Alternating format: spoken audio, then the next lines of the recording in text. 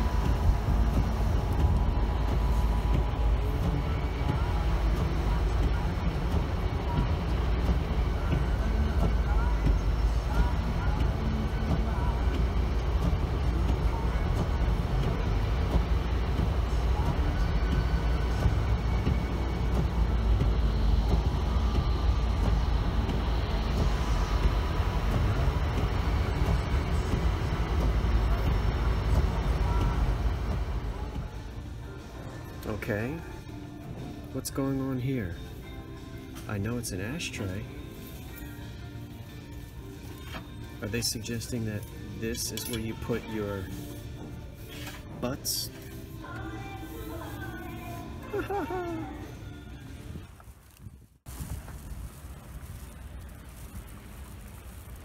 Did I find something?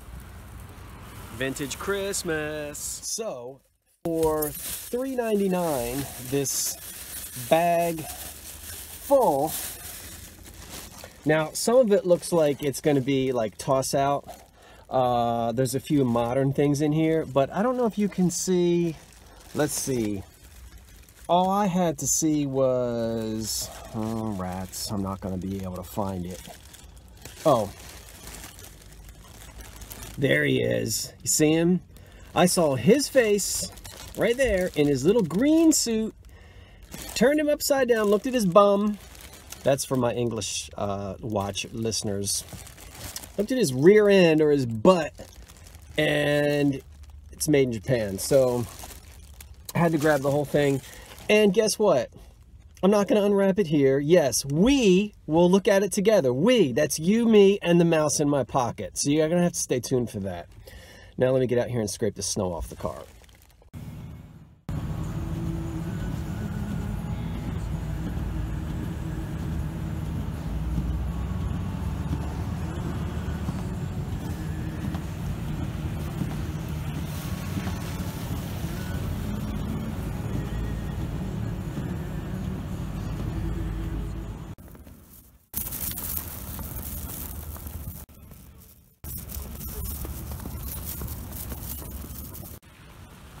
It's too early for this mess. Oh well. Could be rain. Almost there. All right, folks, I am back. It's really me. I know you can't see me, but it's time for the big unraveling of the Goodwill bag. Now, hold on for a second. Okay, I had to have a sip of that. And you, young man, are going to have to take a hike. Okay, so,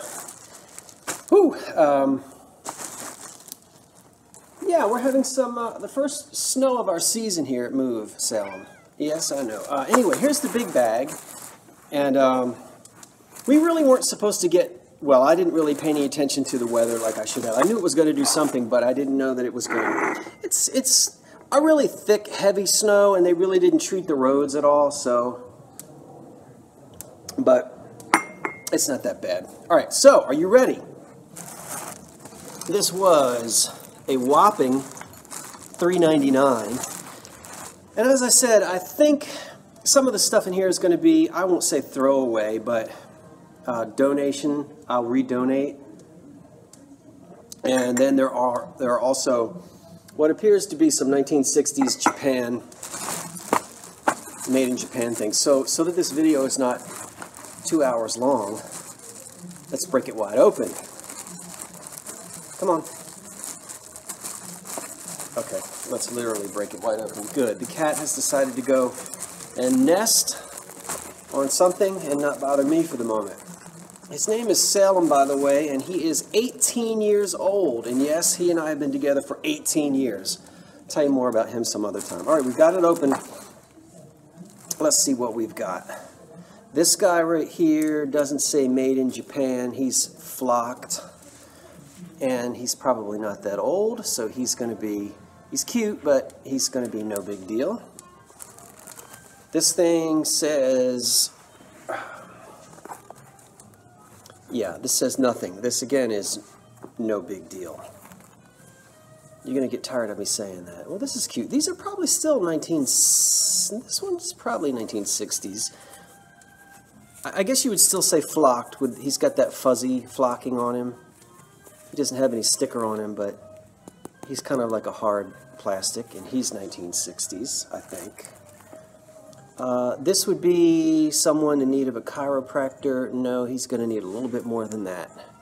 I think we have some serious damage here. This guy doesn't look old, so we won't be too concerned about that. Now, this is what I was waiting for. Here are the, I hope you can see, is it focusing? It doesn't look like it is. It says, all new materials. We've seen that before. I don't know that it's gonna, I can't really see, but anyway, little elephant. And based upon that sticker and just the design of it, it looks like 1960s. So he's cute. No big deal, that's new. This is old. This is a Napco made in Japan. He's got his sticker on the bottom. And he's an elf, and he's probably another one of those 1960s elves. Or, yeah, elf, pixie, whatever you want to call it. That's new, that's no big deal. We've already seen one of these teddy bears. Here's another one playing a lute or a something. Is that a lute? I don't know. And it has a hook on it, so I'm going to put that over here and be careful with that.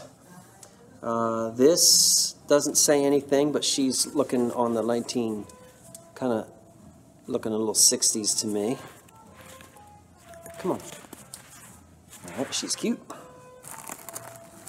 Another one. It looks like there's going to be a whole bunch of these. What do we got going on here? Looks like there's a lot of these. I'm going to have to bundle all these together, I guess. And I think these teddy bears would be 60s. This is hard plastic, and I don't think that's all that great. I don't think that's old. This is what caught my eye. This is super cool. We can see right on his little hiney, Japan, and he's a knee hugger. And from what I know about these knee huggers is, at least what I saw, what I've seen online is these unusual outfits. And now he's all ready for the disco. And the club, because he's really fancily dressed, and he's in excellent shape. This is the guy that I saw, and this is the reason why I bought the whole bag. This could be a $20 pixie right here, and it's because he doesn't have the typical red or green felt outfit. He's in a green sparkly pantsuit. I could be wrong on that, maybe $15, but he's not a $5 elf, and he's vintage. Yeah, 50s, 60s Japan, so I'm thrilled with that. Calico bear or whatever, that's not old. That's not old. I'm trying not to step on a hook. Here is Bunny in a Basket, I think. Are you glued in there? Yeah, I don't think you're old. So he probably doesn't. Are you missing an eye? Oh, bless his heart. He's missing an eyeball. So nothing to scream about there. These don't say, that says made in Hong Kong. So I don't think these are particularly anything hot. Oh yeah, man. All right, there's another Japan. Don't these two look great together? Not you, get away. These two, sweet. Because these outfits are much more harder to find and sought after. So these are cool. This will bring me 3 times what I paid just for this entire bag. Let's see what else. He's not old. That's not old. Tired of hearing me say that? That's probably, again, nothing all that great. No good. This one says made in Japan. That's an interesting made in Japan sticker. I haven't seen one like, I know it's not focusing. So, but anyway, I haven't seen a sticker like that. That's kind of a 60s head, don't you think? And she's flocked. Okay, clown. He's flocked. And he has a very nice pipe cleaner hairstyle. Alright. Let's see. These are not old, I don't think. There's a broom, somebody's broom. Handcrafted for florist quality. Okay, cute, but these aren't particularly great. Everybody's stuck together here. Here's another one of these guys. Whoa, he's got some fancy pants. Is this Elton John? Or Boy George? He's working that glitter. He's cool. He's cool. Let's get some more unusual. What is this? Oh, this is adorable. It's a little 1960s squirrel. He's got a little bit of damage to his flocking on his paw, on his front things, Paul's, I guess. And he's also got that long made in Japan sticker on the bottom. And his little nightcap. He's kind of cool. All right, these things are going to go right into the fireplace. No, I'm kidding. But these things are not of any particular interest to me. I'll probably recycle these. You know, it's the vintage stuff I'm into. Here's something somebody's granny made. That's no big deal. That is no big deal. This is nice. Okay, he's cool. He's definitely 19. Now we're looking at, he has a real 50s look to him, to me. And he is he's got antlers. I don't know what he is. Is he a reindeer? He doesn't have a reindeer body on the back. He's not a mouse with antlers. So I don't know what he is, but he's very 50s, 60s, probably 60s. His little Japan sticker is gone, but that's a nice, unusual one to go in the vintage pile. Not old, no big deal. Not old, no big deal. Not old and no big deal. Here's another one of these really neat little 60s flocked mice. This is not old. Here's another one of those big-headed 60s heads. Remember that hairdo? I'm sure a lot of you watching know exactly when that hairdo was, when they would put it up in the back like that. She has that made in Japan on her as well. So she's a 60s piece. This thing is not old and has no value. Oops, you just lost your head. Ooh, that is creepy. Okay, this is definitely going into the fireplace. I'm gonna have, wait a minute. I guess she's supposed to have freckles or the measles or something, but, or acne. Okay, let's at least, is that gonna go back on there? Okay. Okay. Parental guidance on that one. Cute little mouse. Gonna have to glue his bib back on with a pipe cleaner tail. Very whimsical. I'll have to say 60s. You need to have your beard cleaned, and this guy needs a little bit of work, but he's a Napco. I don't know if you can see. He's got a cap on, a nightcap. We have to fix his beard a little bit there. And he's wearing a little smock kind of thing. And he has pipe cleaner arms. So he's very vintage. All right, another one. We are striking it rich with these these knee huggers that have all these different, so that means I've got 3 of these guys and they're all marked Japan. These guys are going to do very well. Got to do a little more research, but it looks like Snap, Crackle, and Pop, doesn't it? Yeah, these 3 are going to be the money guys right here. I wonder if there's another one in there. I'm going to wrap this up in a minute so this doesn't go on too long. That's not old. That's not old. Now this is, oops. Okay, this is nice. This is a Japan piece. And we've got some, like, they look like almost chenille pipe cleaner candy canes, which I need to reform on the top. The boot is flocked. Turn this, I have to do a little restoration on this. As you can clearly see, it's seen better days, but that's a vintage one. More of these angels, and what else have we got? Oh, this is cool. Wow. Here's the partridge in the pear tree. This is made in Japan. That is really psychedelic. I mean, if that's not 60s, isn't that great? With the clip here. And there's the made in Japan sticker on the back. That's really neat. Very 60s, I think. What do you say? That's what I say. And one more pixie.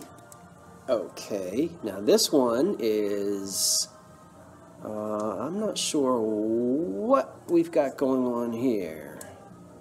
Okay, I'll let you be the judge. I like his outfit. We can see there's the 60s era, made in Japan. See it? Even though it might be blurry. But his arms are folded and they're behind him. Now his knees, I don't know how we get his arms over to the front. This is very stiff and it doesn't look like it was ever bent. So I don't know how his arms got stuck behind him or what his story is, but he's pretty unusual. I guess you can see it. So anyway, and then there are more of these things in here that the angels that the cat's going to really enjoy messing with. All right, so some stuff, but loving these guys. And then this is really sweet from the 60s. The partridge is phenomenal. And some other neat mid-century items in here. So all in all, I think I'm happy with the $3.99 or whatever I paid for this bag.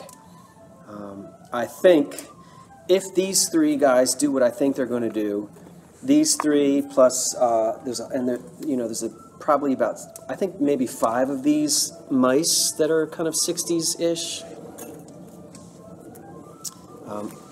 I think I could be looking at 40 bucks once we get it all parted out and decide how I'm going to break it all up and put it online. We'll see. Okay, so what I'm going to do now is pack all this stuff back into this bag and then take you out into the kitchen and show you what else I got. Okay, we're going to wrap it up out here in the kitchen with a few more vintage things. I just picked up the other day for $3 this enamelware coffee pot, which is in the white and blue color. Not the cream and green that I usually find, but I paid $3 for this. It's in really good shape. And they were still making these into the 1930s, so it's kind of difficult to tell exactly when it was made. It needs to be cleaned, but it's in really good shape. So I need all of my country kitchen people to let me know if you want this. That is going to sell for about 15 to 20 bucks. That is an escutcheon plate off of the crankshaft of a Victrola. Here's my very first primary set. I was thrilled to pay 30. Did I pay 30 or 25? I think he wanted 30 and he took 25. I was at a flea market bright and early and I got it. All the bowls came from one estate. This is a set that's been together since it was manufactured. It's not one that was pieced together. And I was able to look at the bottom here, and this, because of the embossed label, well, they're all embossed, but because of the design of it, this puts it in that 1945 to 1950 period. And I won't go into that now because you can all Google that, and you probably already know that anyway, how to check your Pyrex. Excellent condition, beautiful shape, really excited. I don't remember what these sets go for. This is my first set, and I think they go for somewhere around 70 bucks or so, but because this is a 1945 to 1950 set, I think I can do better on that. Here are this is one string that already has all of its light bulbs in it.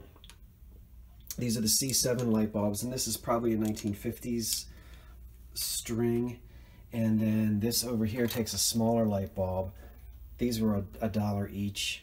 And this is, I have to look for some light bulbs for this one.